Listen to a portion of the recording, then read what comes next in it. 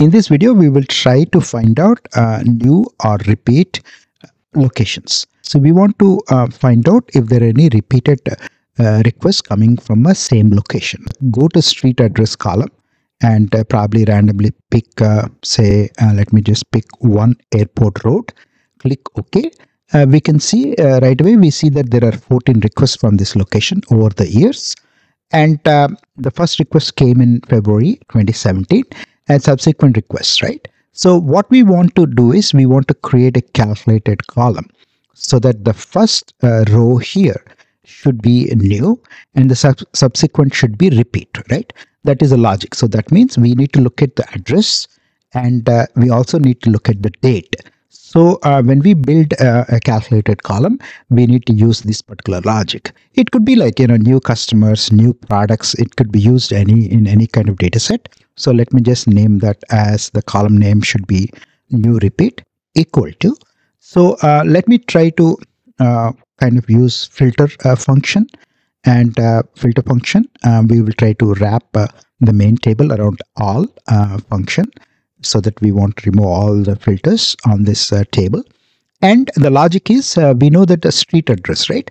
So let us use that column, street address column equal to, and we will use earlier function. And earlier, we'll type earlier.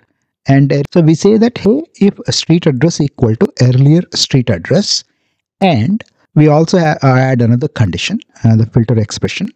For the filter expression, we'll add, say, to double ampersand, and we already have a date column here, right? We will straight away, we'll use that column.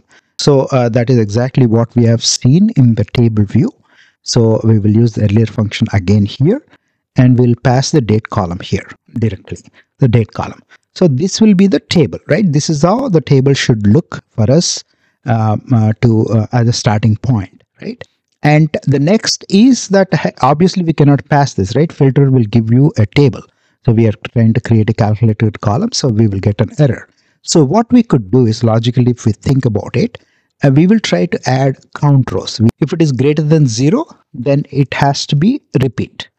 Otherwise, it has to be new, right? So all we have to do is wrap everything around if statement.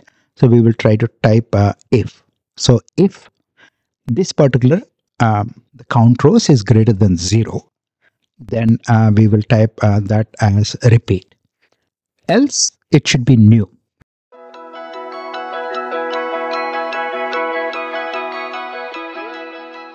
Thanks for watching and see you in the next video.